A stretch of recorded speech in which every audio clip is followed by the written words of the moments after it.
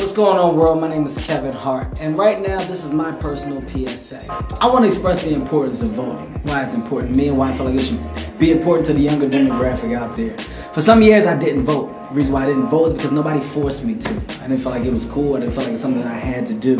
Now that I'm a young adult, I realize what I've done and I realize the opportunities that I've missed out on. In 2008 we made history. We can repeat history again by following suit and doing what we did then, which is voting, having a voice. I encourage all young adults like myself to be heard, have an opinion, go vote. Don't wait till the last minute. Take advantage of this time now. If you don't want to go out to vote, then daggone it, mail your ballot in. This is no joke, people. Now, for all those people who have no information on voting and don't know how to go about doing it, it's very easy, people. Go to gottavote.com.